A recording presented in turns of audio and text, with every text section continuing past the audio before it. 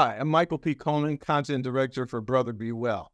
I want to welcome you to this webinar. It's the first of a two-part series where we're going to walk through some of Brother Be Well's work over the summer to develop policies for schools, mainly regional schools, with regard to behavioral health and substance use prevention.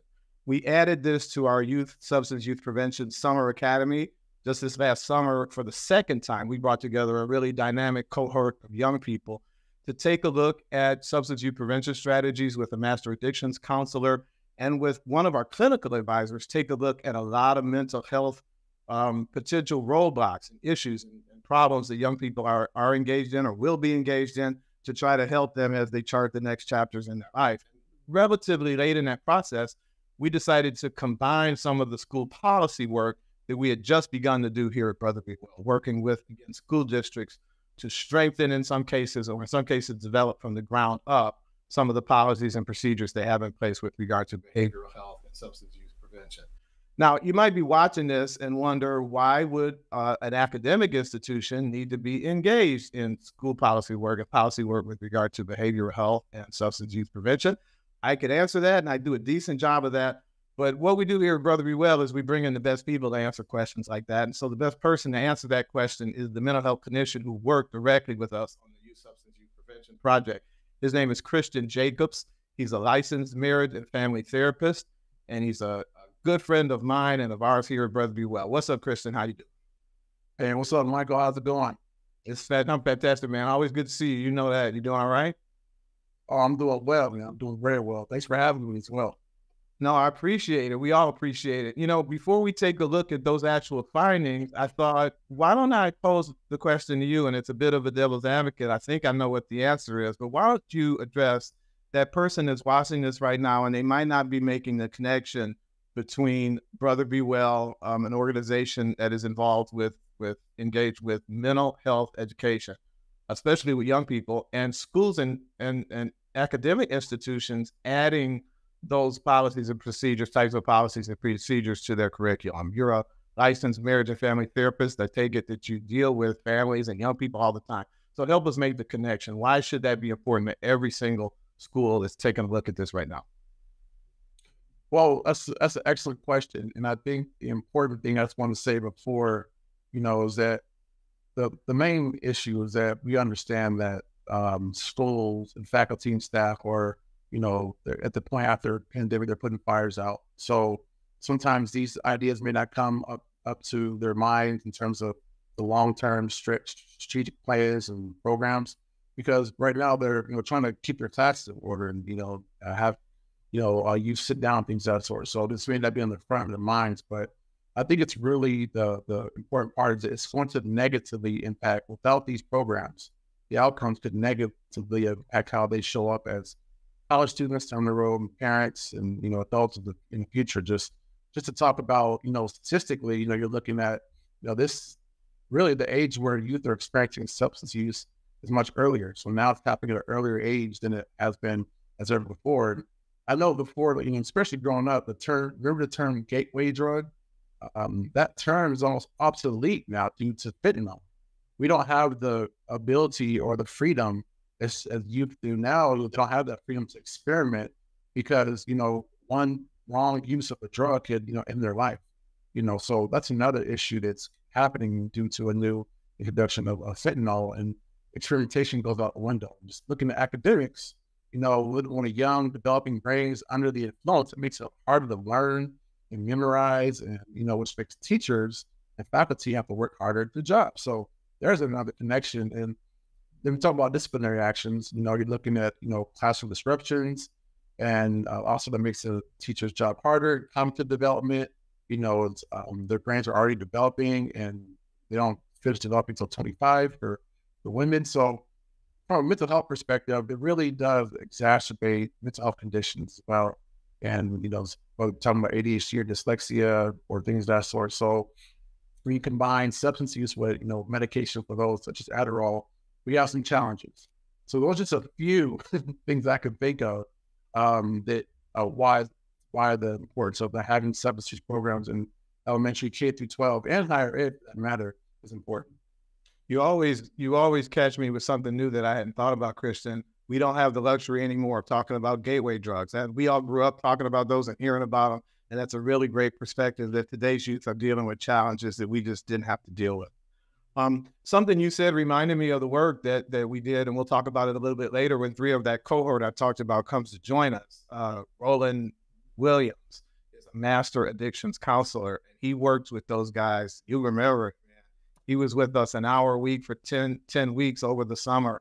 And, you know, not just the youth were impacted by that. A lot of what Roland had to say about fentanyl and other things and the impact on young people stuck with me. All these weeks later, I still think about it. So we're going to talk about a little bit of that later.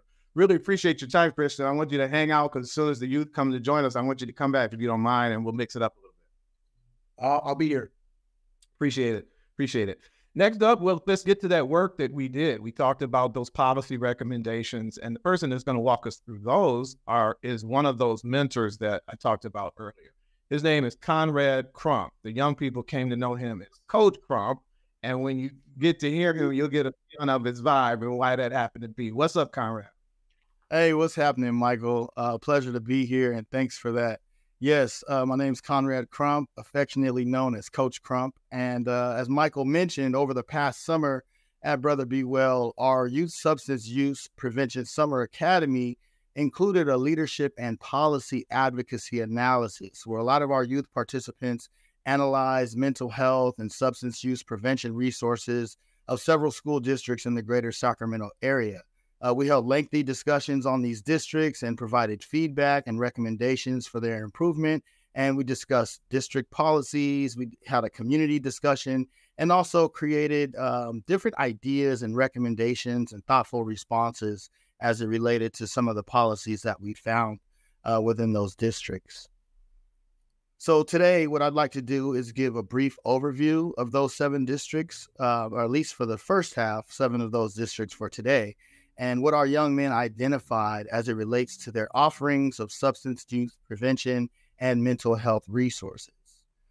During our analysis of these districts, we came to find there were some common themes. We also found that there were some stark disparities as well. It became very clear to our young men that not all school districts were created equal. With that being said, there were 3 overarching discussion questions that really guided our conversation and discussion. And a lot of our young brothers were asked, and as it relates to the information that was provided from each district. And the first question was, number 1, based on the policies and offerings of this district, would you like to see something similar implemented at your school? Why or why not? The second question asked, what are some of the strengths and weaknesses found in the policies and offerings of the district? And lastly, what recommendations they might have with regard to the policies and offerings of the school district. So let's go ahead and get into it. Our very first school district that we identified was the Elk Grove Unified School District. In the Elk Grove Unified School District, we found that there was a very strong tobacco prevention program and a very robust counseling and mental health resources offerings that the district provided. Many of our youth participants agreed that seeing something similar implemented at their schools would truly be beneficial. And they stated that they themselves knew classmates who struggled with substance use addiction and mental health challenges, and found that having supportive programs like the ones implemented at Elk Grove Unified School District would actually be very helpful for them and their friends. And while they expressed satisfaction with the existing substance use prevention and mental health resources, as you can see from the slide, there are many resources. The young men recommended ensuring that families and parents were made aware of these resources and were able to actually connect to them so that way they can really provide opportunities for their students. Our next district was the Folsom Cordova Unified School District.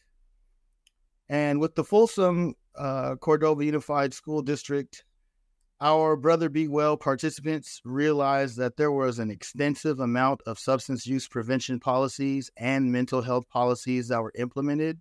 And they hoped that this school district's offerings could actually inspire other school districts in the area to follow suit. One youth actually found that, much like Elk Grove, the Folsom Cordova district had a heavy attention towards tobacco, but not much emphasis on other substances like drugs or alcohol. Another one of our youth recommendations was that these policies could be shared amongst other districts, as many students often transfer from one district to the next. Our next district that we discussed was the Galt Joint Union Elementary School District. And at the Galt School District, the only available resource on substance prevention was a Zoom meeting on the dangers of fentanyl. Similarly, the Care Solace program was the only available resource on mental health. And our youth participants felt that anything more would be beneficial to the students of this district. Our youth also expressed their curiosity about how many students were actually caught with substances each year. Another one of our participants recommended in-person community awareness presentations to better educate the students and the families on the dangers of substances, and to perhaps conduct anonymous surveys to identify the number of students that are in need of support. And these surveys could also help to identify which types of substances were prevalent, so that the community awareness presentations could be tailored to those that were the most commonly used substances. Another one of our participants recommended a website where students can anonymously ask questions about substances and where they might be able to receive mental health support from trained professionals. And while we know that, some districts are often stretched thin, another youth participant recommended having trained mental health professionals on site to perhaps listen to students and provide support for those who may be going through a crisis. Our next district that we identified was the Center Joint Unified School District. And as you can see, there were no available resources for substance use prevention for students in this district. And while there were mental health resources and counseling services that were provided, which also included a bullying prevention program, very little was offered regarding substance use prevention support. One of our youth recommendations included that the district could develop an educational class that could provide information on the various substances and their detrimental effects. And another youth participant recommended conducting anonymous surveys to inquire about what substances youth had been exposed to. Lastly, a few of our Brother Be Well participants expressed their appreciation for the existence of a bullying prevention program. However, some were concerned about whether the enrolled students actually felt comfortable coming forward. In our next school district that we identified was the Elverta Joint Elementary School District, and much like the previous district, there were no available resources for substance use prevention. And similarly, Care Solace was the only available resource on mental illness. Our Brother Be Well participants recommended improving communication by conducting workshops and presentations, maybe posting flyers around various campuses, and communicating with parents more often. These were some of the ideas that they came up with, and, with their brilliance, just continue to provide recommendations throughout. Our sixth district was the Los Rios Community College District. And after hearing about how Los Rios provides training for their faculty and staff in the areas of mental health, and, how, they really have a robust system, our youth expressed how they would also like to see this implemented in their schools, as many staff members at their schools are not trained to support students that are going through many of these mental health challenges. Los Rios also provides small wellness group activities, and many of our Brother Be Well participants found that too was helpful. They also recommended creating mental health spaces on the campus for students to relax and de-stress if need be. Again, many of our young men noticed that there was a heavy focus on tobacco and recommended that the district expand their focus to other substances. And going into our last district for the day, the Natomas Unified School District. Surprisingly and unfortunately, this district had no available resources for substance use prevention or for mental health resources. Our youth participants really expressed their frustration with the absence and recommended the district review offerings that were provided by nearby districts. One youth recommended sending out an anonymous survey to better understand students' needs as it relates to mental health, as well as identifying what particular substances might be prevalent within their school district. Another student participant suggested improving communication with parents and families of enrolled students in hopes of increasing pressure on the district. Other recommendations include hiring mental health counselors and trained professionals to support students. And another Brother Be Well participant recommended conducting a social media campaign relating to mental health and substance use, and even suggested maintaining communication with parents through emails and phone calls. All in all, our youth participants found similar trends with their own schools, as well as needs that they found within their schools and the district we discussed, and ultimately found that there was an overall increase in the need for support for our students. So as we continue the conversation, I'd like to open it up and kick it back over to Michael so we can discuss some of the other strengths, opportunities, aspirations, and some of the other results that were described by our Brother Be Well participants.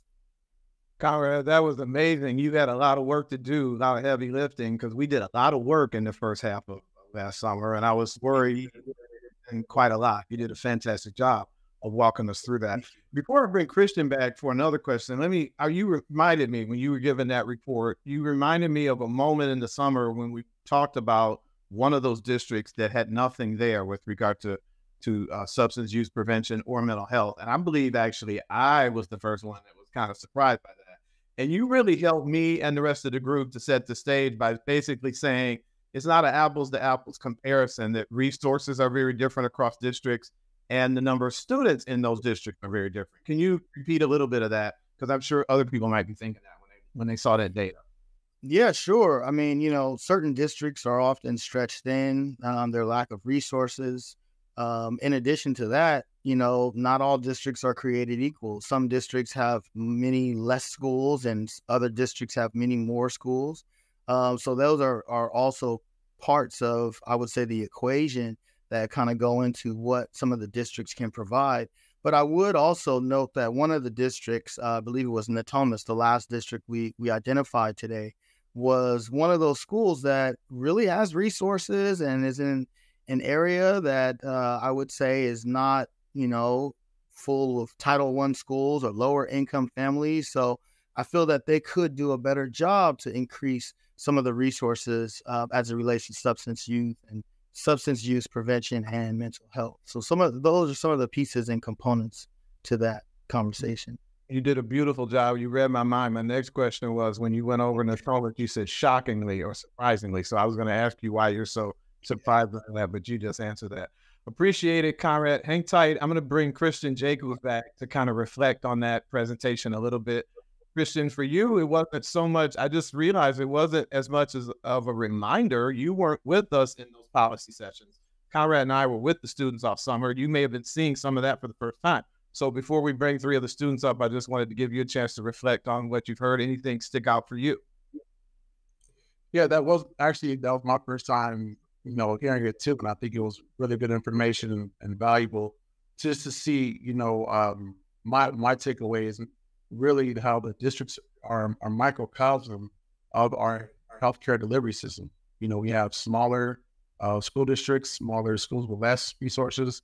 You have bigger schools with more, tax dollars that goes to the school where they can, afford more things. So I think overall, the thing to take away from everything I learned is really student engagement and belonging. That's what it comes down to: student engagement and belonging. Students benefit when they're engaged, when they feel like they're being heard and engaged, and their well-being, which includes mental health and their spiritual health and all those other things, basic needs. It's another one, food insecurity. These are all factors that play into it. When those things are being met, they're better students, and we have to meet them where they are, whether that's TikTok or social media and branding, reaching out, surveys that are shorter. We just have to figure out ways to reach the students and meet them where they are, and bring a holistic approach as well. And again, not just about mental health, but their overall well-being. Are they eating? Their housing.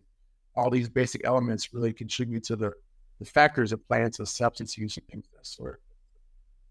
Really appreciate you sharing that perspective, Kristen. You talked about students are better off when they're engaged. We did our best to engage our students over the summer, and I've talked about it a little bit. I'm going to tell you that when we launched our youth substance use prevention program, we cast the net very broad and wide. We looked all over the country for the best, brightest and best of those students. We had a budget for about 8 to 10, and we wound up admitting a few more than that because we had some guys, we just couldn't let them go. You remember that, Conrad? We just couldn't let them go. We had a brother that you won't get to meet tonight, but from as far away as Chicago, who joined us 4 hours a week. And, you know, young people, old people, it doesn't matter your age. You got a lot going on in the summer. So we were all really impressed that they were so committed and so engaged and ready to get down to work. I've talked enough about them. Let me introduce you to 3 of them, because I kind of feel like the 3 of us maybe are taking a little credit. We're not trying to, but we're taking credit for the incredible work that they did. First up, Joel Swazo. Brother Joel, how are you doing today, sir? I'm doing well. Glad I could make it. Really glad to have you. Hang tight. I got some questions for you in a minute. Next up, Erick Gonzales. What's up, Erick? How y'all doing? That was an amazing presentation, Coach Crump, and I think I'm doing good, really good. Coach Crump always knocks it out of the park, don't he? I can continue with this coach analogy. Yeah, Coach, you tore that up, I have to say. That was really, really impressive. Good to see you, Erick.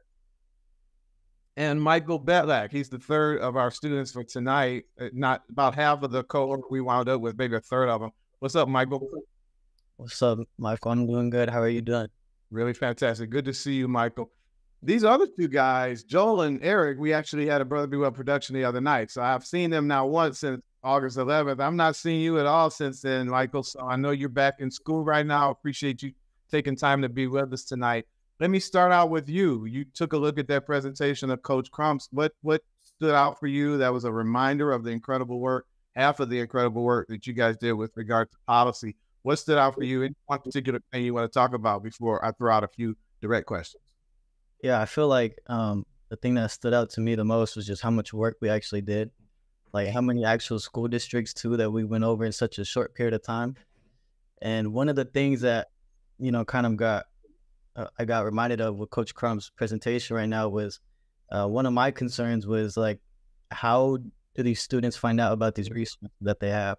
And so the communication between the schools and the students was big when I was, you know, on my end, when I was looking at these different policies and just resources that they have, because I feel like, you know, it's good to have it. Of course it is. But if the students don't know about it, then like, what good is it really doing?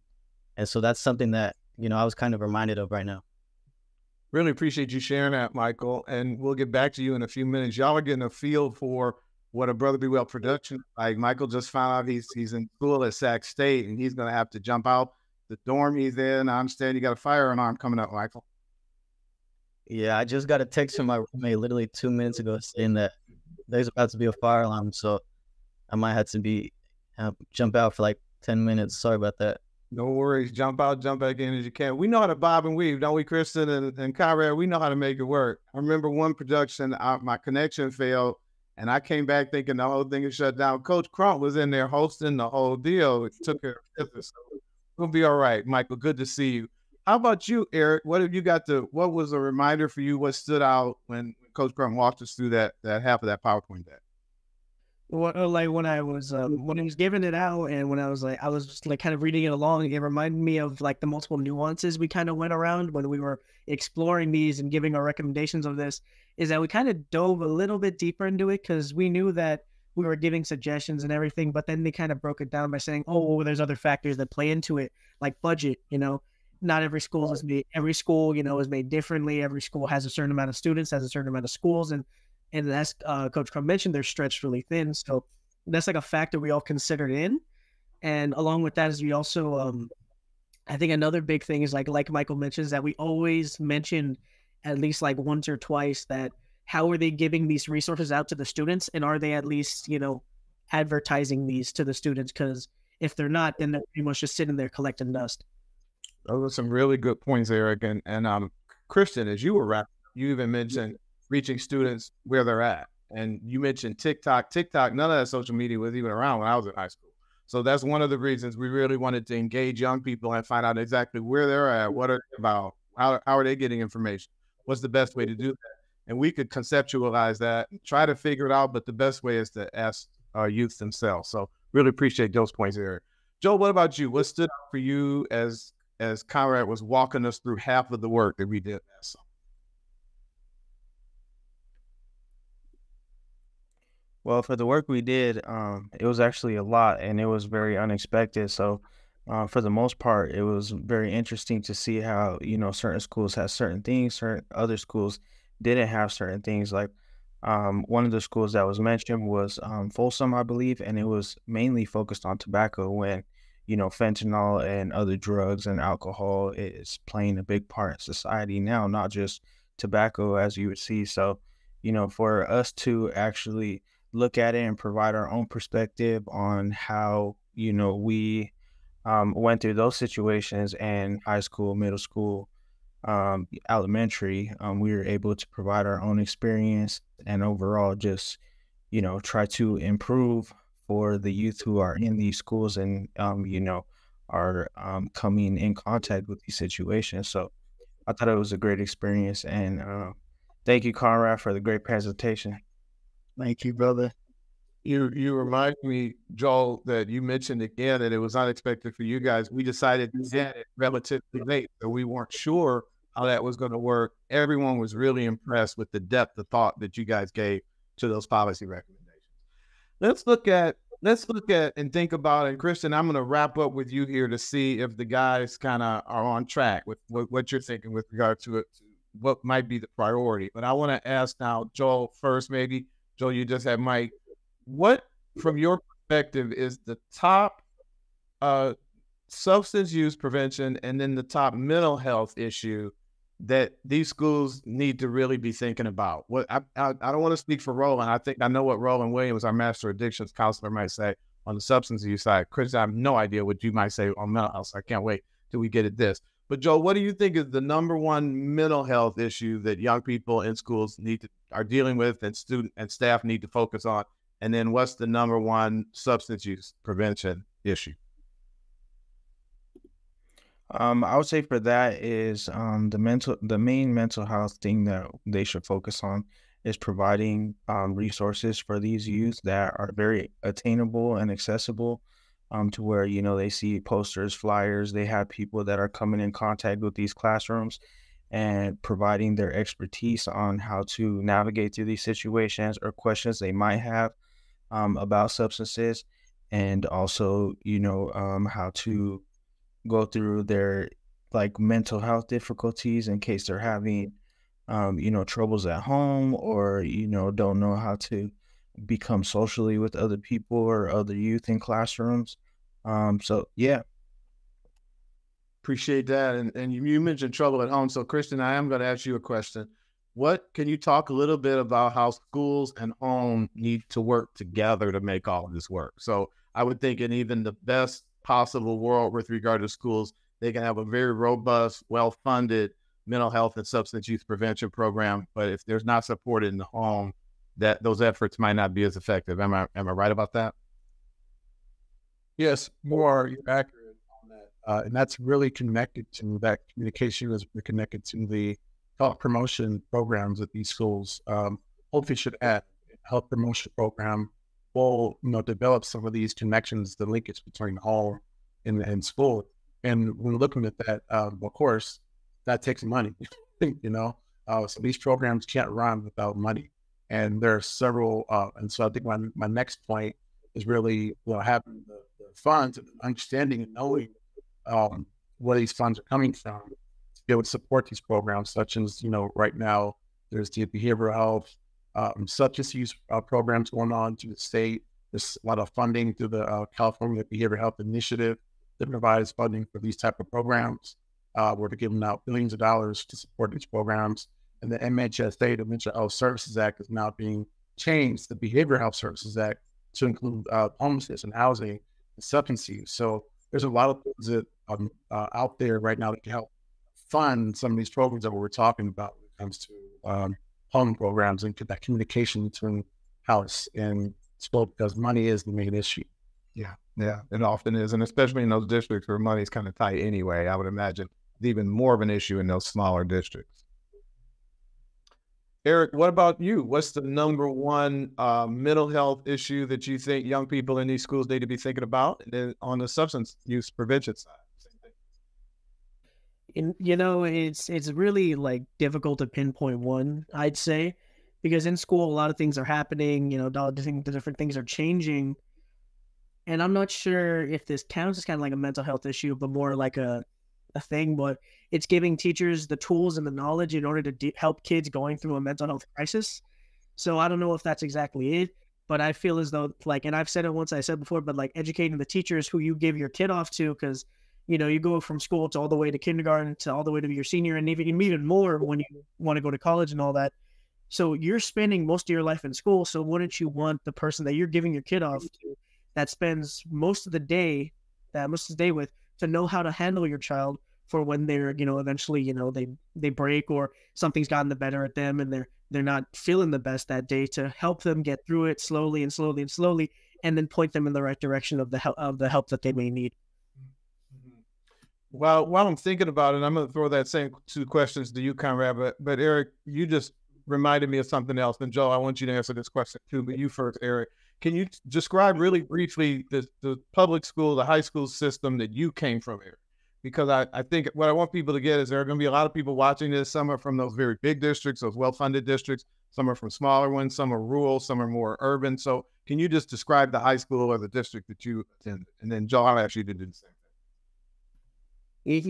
When it came to like the high school I went to, I think, like every person who graduates from high school and then they go visit to go say hi to a teacher, you'll notice that they're doing a whole lot of renovating, and you'll ask like, oh, why wasn't that there when I was there? So, that's something I went through. But when I was there, it was, I'd say it had a decent amount of funding.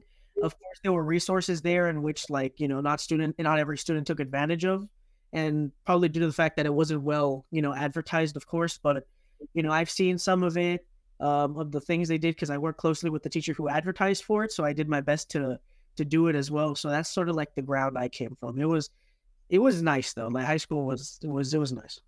Appreciate it. How about you, Joel? Where did you go to high school? What was that school like with regard to resources? So for me in high school and middle school and elementary, I actually didn't really see too much of mental health services or um, substance abuse services. When I went to high school and middle school, I was actually placed in the foster care system.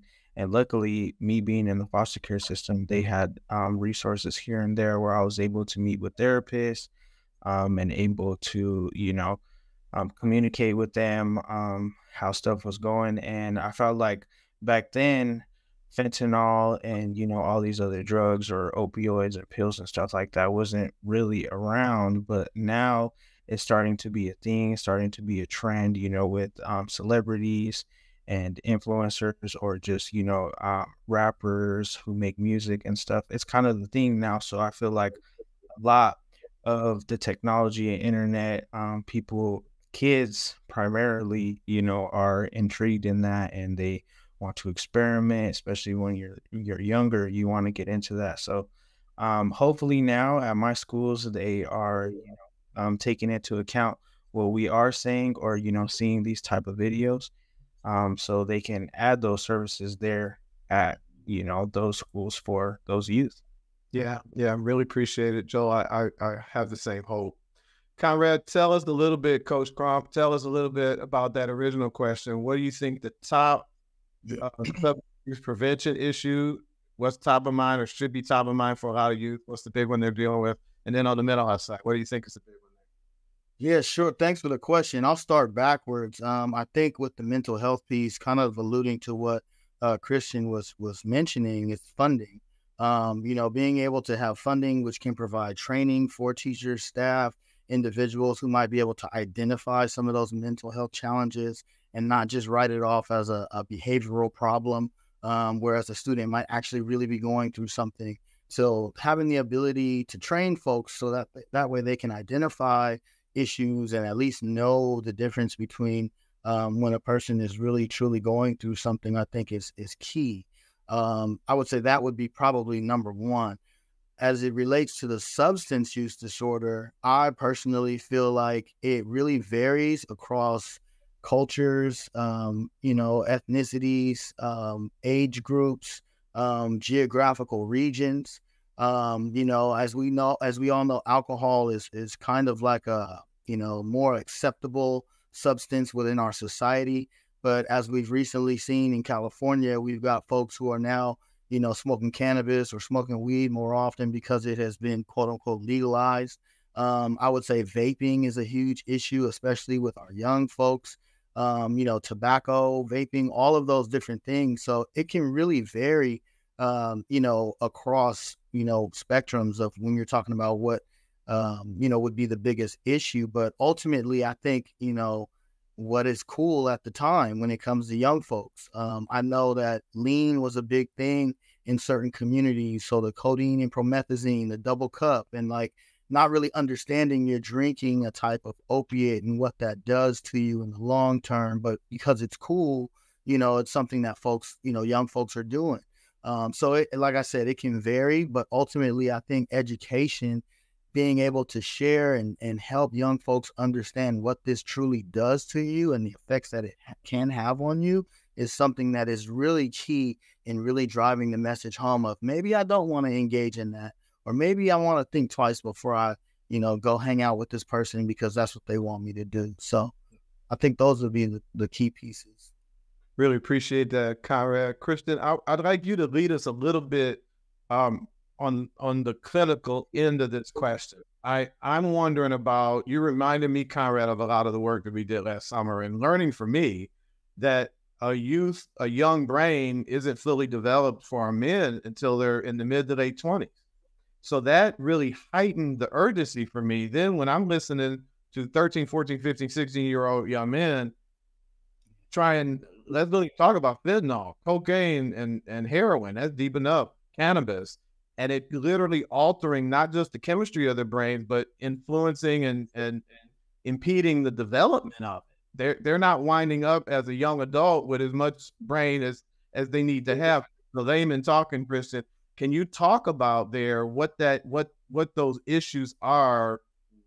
We mentioned it at the beginning, but it's critically important that we get in there early enough to stop some of these behaviors so that they don't have an impact on mental health. And then can you also talk about, you're a licensed marriage and family therapist, what's the top issue for mental health issue for young people from your perspective? Is it anxiety, depression, suicidal ideation? What's going on with our young people? Well, that's a loaded question because it's important to add. And when you're looking at the bigger scheme of things, is the brain. The one thing we understand in science now is that individuals it's not going to be at 0% abstinence rate. So the model of abstinence, remember, say no to drugs, remember that was the abstinence model. And studies show that sometimes it's been effective, but not in all areas, not in all communities. So now harm reduction model is the next model that's being used, where you're looking at harm reduction and you're looking at spaces. And what does that come down to? Again, belonging, allowing a student to come and say, hey, I have a problem. Hey, I want to continue using, but I'm not ready yet. So now you're looking at the ambivalence state. Get kind of clinical into how you would treat it.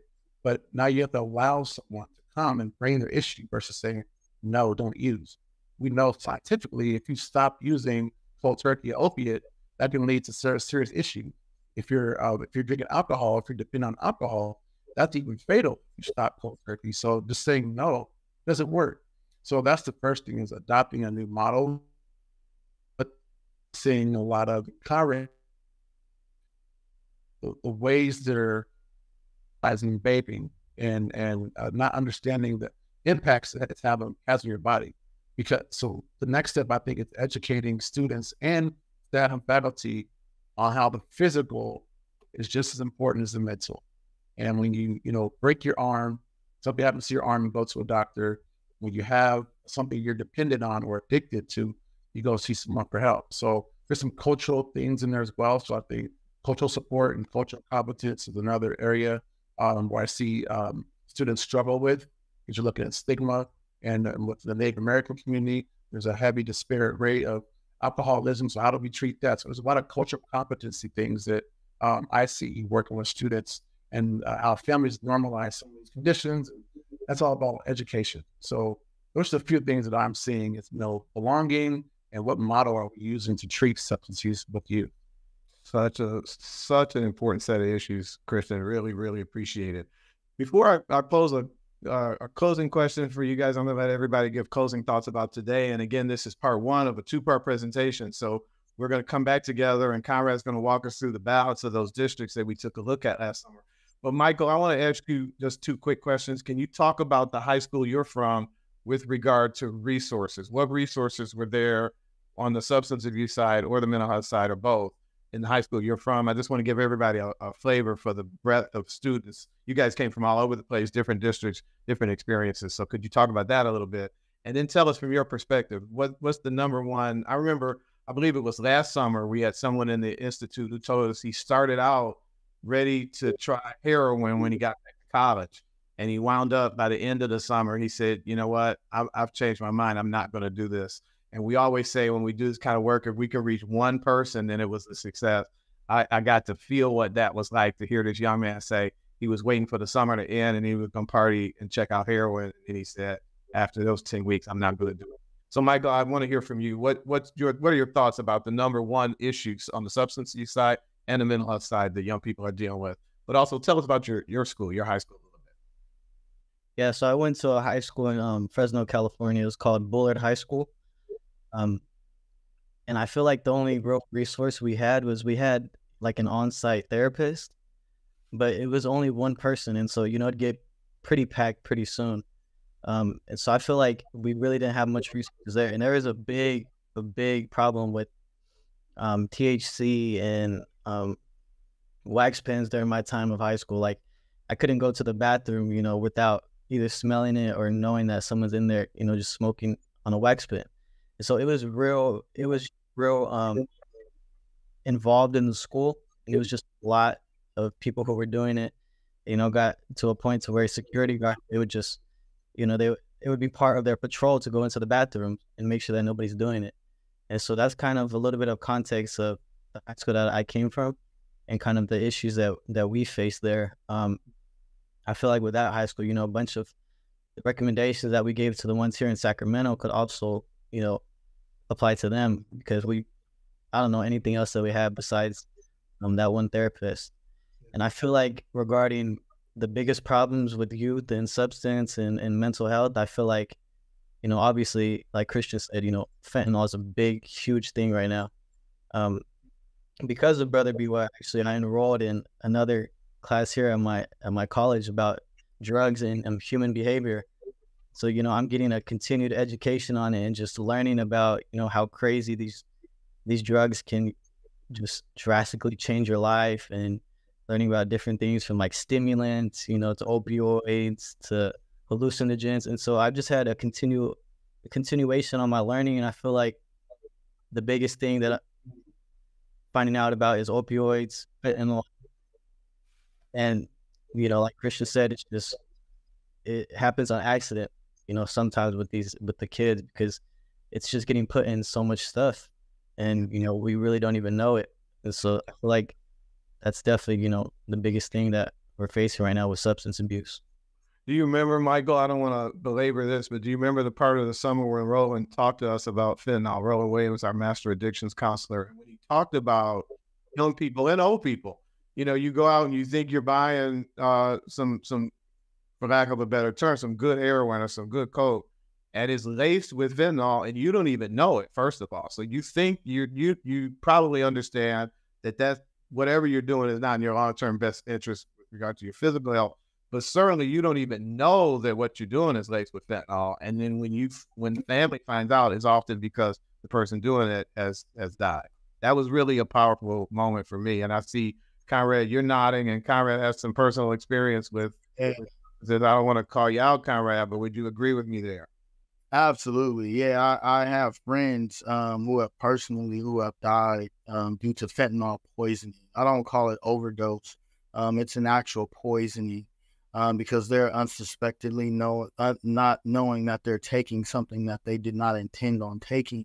And yeah, it just hits home. Even my own story. I mean, I'm over 3 years, clean and sober now from drugs and alcohol. And, I remember back there would be times where I would question, does this have fentanyl in it? Or like I'd have to think like, and it just got to a point. I even remember a time where someone was with me and they were like, well, you do some first because I don't know if it's got some fentanyl in it or not, because they had someone who passed away. So it's such a huge issue right now because it can be in any and everything. So, yeah. Really appreciate it, Conrad. While you got the floor, let's just get closing thoughts, just 1 or 2 minutes. What are closing thoughts on today? I know you're going to be back with us to talk about round 2 and the new districts. Any closing thoughts on our conversation today? Then I'm going to kick it to our youth. And Conrad, Christian, rather, I'm going to ask you to wrap it up for us. Conrad? Yeah, I would just say, you don't know what you don't know. And for young folks, or whether that's school administrators, whether that's districts, take the time to really find out and investigate, understand thoroughly as much information as you possibly can about whether it's mental health challenges or whether it's substance use disorder, whatever that thing is. And I guarantee you, the more you know, the more you can help someone and the more you can actually be able to better understand those who are struggling and those who are in need. Really appreciate it, Conrad. I'm going to kick it to our youth, and I'll first start out with Joel. You guys, this may be the first, I don't know if it is or not, but it may be one of the only opportunities you have to talk to school administrators who have the agency to make changes in their district. So about substance use prevention or about mental health or both. So Joel, what are your closing thoughts on this conversation to those folks? Some of my closing thoughts are this is a great presentation. Everybody's insight and experiences, amazing here. And I would say for the administrators and stuff, be welcoming to the youth. Take them with open arms. Some people have mental issues and they use substances to cope through these, difficult times or hardships with their family members, or just even wanting to be accepted around the peers that they are, or their family is, indulging in these substances, or they have these problems.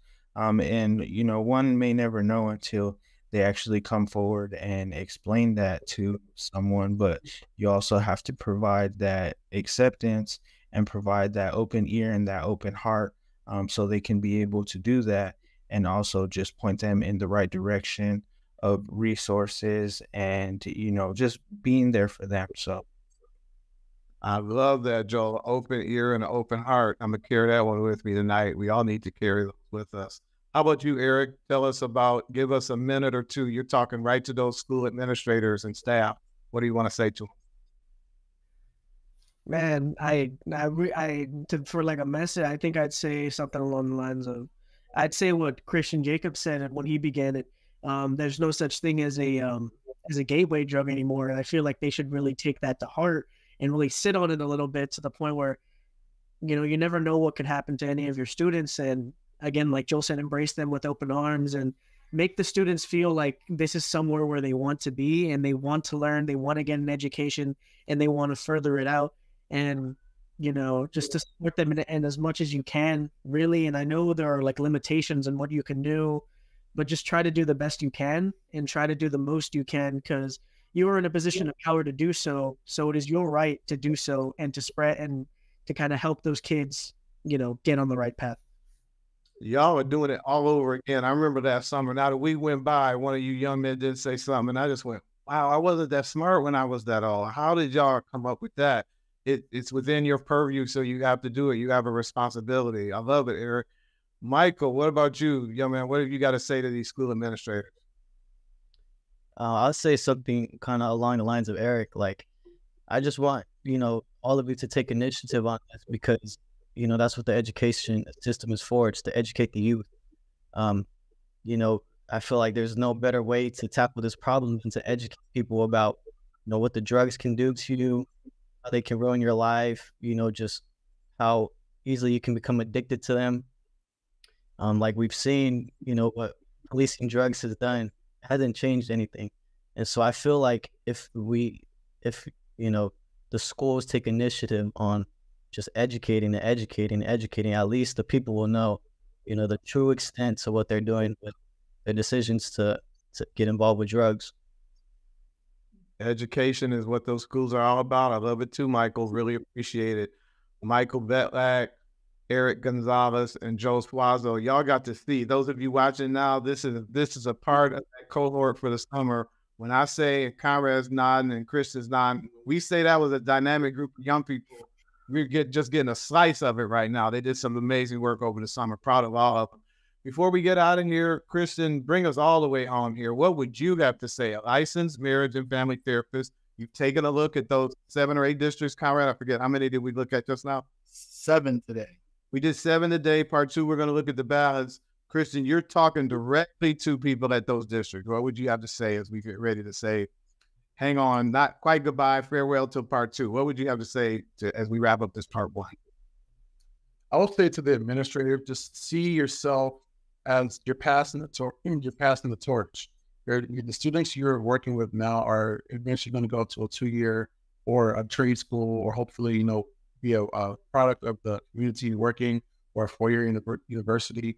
So you're cultivating someone to go into the next setting, present and aware. And that's one thing I want to say. And just from the recommendations, I strongly encourage the administrators to really look at implementing, to explore to the health promotion programs, where you can implement some of these programs to support naloxone and fentanyl. Some of those programs look like installing a Narcan system in your school, where you give out Narcan. You have a promotion program where everyone has one, or the goal could be everyone gets 1 Narcan in their backpack, or promoting test strips, drug test strips that you can use to test a drug, where you test a liquid to see if there's anything laced in it. So these are some of the programs I would really encourage, and there's state funding going on right now.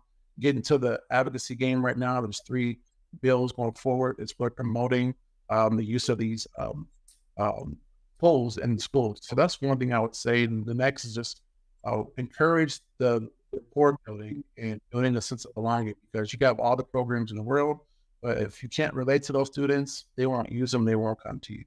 And I'm sure we can all relate to that. And especially for cultural bias, with a lot of cultural things that have hurt the community, especially communities of color, we really have to look and see how we can reach cultural competency part of substance use, not just regular substance use treatment. Christian Jacobs, licensed marriage and family therapist and Brother Be Well clinical advisor. Coach Crump, Conrad Crump, mentor to these guys and a lot of other guys on that Brother Be Well platform. And then Michael Betlach, Erick Gonzales, and Joe Swazo. Cannot thank y'all enough for checking in for this part 1. Y'all all be back with me for part 2. We're going to take a look at some more districts, but I want to thank you right now for everything today. Thank you. And I want to thank you for checking out this video. Again, take a look at part 2. Go to brotherbewell.com and you can find part 2 of this conversation, where we take a look at another 7 or so districts as a part of this school policy work. And while you're there, brotherbewell.com, you can sign up. We're a membership supported service. Join us as a member right now at brotherbewell.com. Memberships are free, so take care of that. While you're there, give us your email address and sign up for our blog. And then when conversations just like this one are made live, and we've got a host of videos, audio podcasts, print pieces, all kinds of incredible resources to help you be well. You can be among the first to know about that. So take care of all of that at brotherbewell.com. My name again, Michael P. Coleman, Content Director for Brother Be Well. It's an honor of mine to serve in that capacity for you. I'm going to ask you to do 2 things for me until I see you and talk to you again. Take great care of yourself, and then take great care of somebody else. Till next time, bye-bye.